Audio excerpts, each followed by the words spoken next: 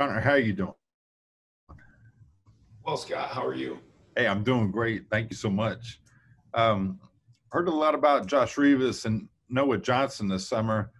Who were some of the other guys in your offensive line that you really up at a time when so many are in? Well, one guy that I've really been impressed with and just such a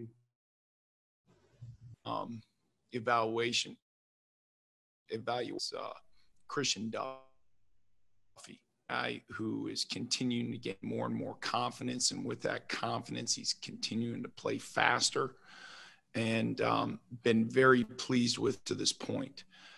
Butler is a guy. It's his opportunity, and he's both right guard and center position. So we're putting more on his. He's done well so far, and he has to step up because the amount of ability that he truly has is Katori. So I've seen flashes of it. We need more consistency, and you guys know me. Consistency is going to be such a huge factor. And so with those guys, and then Cooper Beebe competing for a starting job this year. Dawson Delforge, one of the young men that we brought in this past fall. I've been very pleased with how quickly he's picked things up. He's a guy who needs to step up. And the transition of Logan Long, we're going through some bumps in the road, but for the most part, I've been pleased with his trajectory. So it's one of the things that you mentioned more than five. We're going to need more than five to play this year, even with a shortened season, with the inexperience that we have. And, even looking at some of the conditioning that we lost over the course of the last 6 months, is we're going to have the ability to play multiple guys. Thank you. Derek Young. Hey, Coach. With the off season the way it was, and really not getting to work with your group probably on the field as much as you'd like, how comfortable are you with breaking in an entirely new offensive line essentially? Is a challenge, and it's the thing that we continually talk about. Is the biggest thing that we lack is experience, and there's not anything that we can do or that we can have control over that would gain that experience, whether it's and I'm primarily talking about game experience.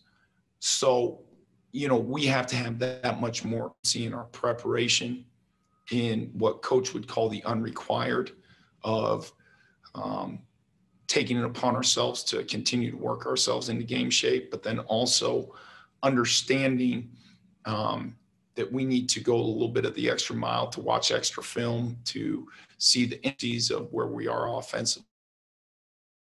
So fortunately, we can't control, no one can control with our preparation and our finish.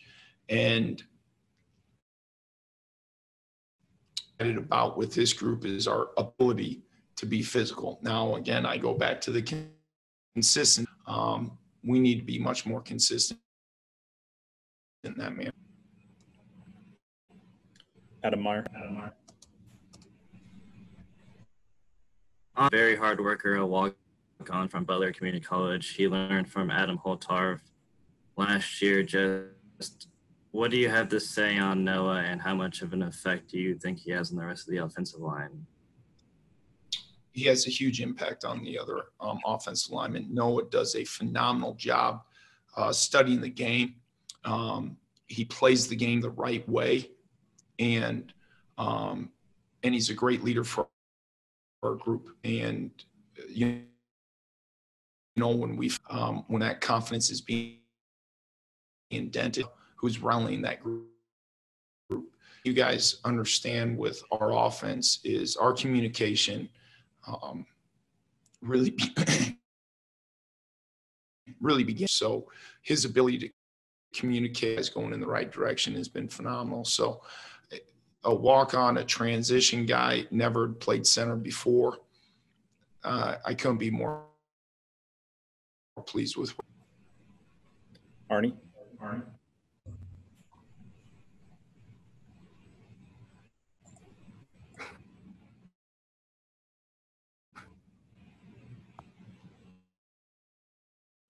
Might be muted.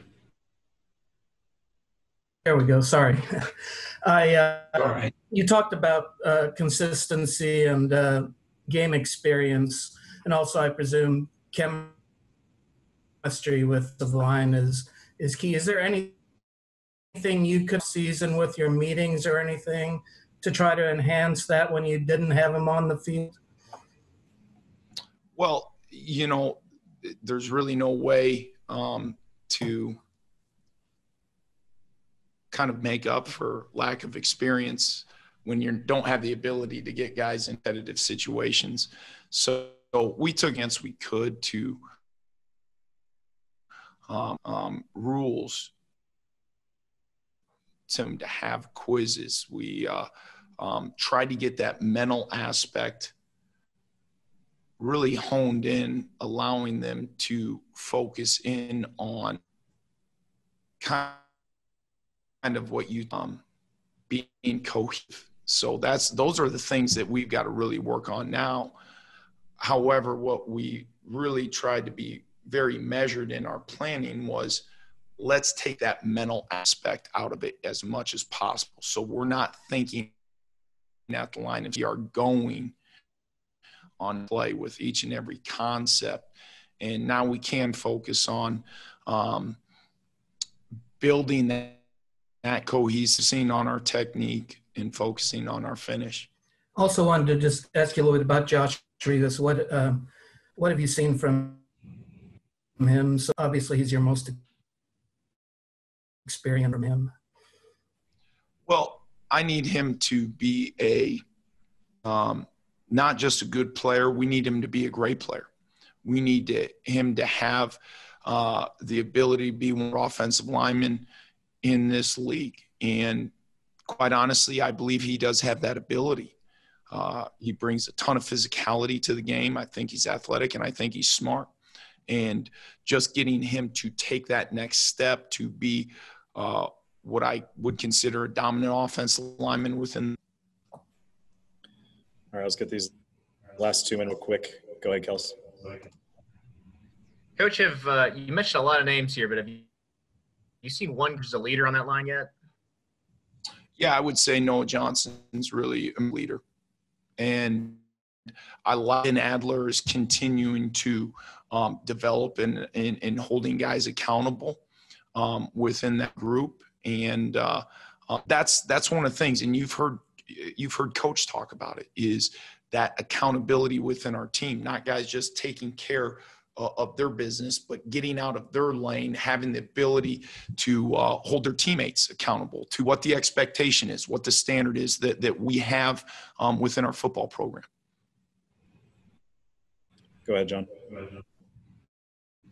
Yeah, hey, Conor, wanted to ask about some of the freshmen that you have in the program. What potential do you see in Whit Mitchum, Carver Willis, and Taylor Warner on the offensive line?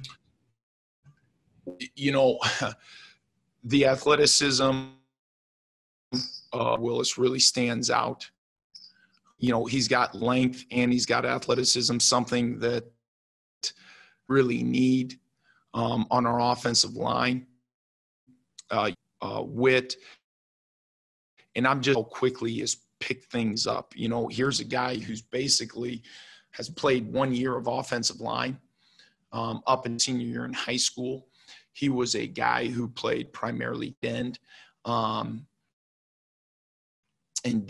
just how much he improves day-to-day basis, whether it's saying on pass pro and the next day focus. So his desire to continue to learn, I think he's on a great trajectory. He's in strength-wise, he's in that 265 to 270 mark right now. And that's where we want him to be. I guess I'm probably most impressed with would be Taylor Warner. How explosive he is. He to use his hips, he's moving in there. And I'm excited about all three of those guys. along with Sam Shields. And Sam is a guy I've been asking to do double duty as well, playing a little bit of center, so swimming. But I'm excited very much in class.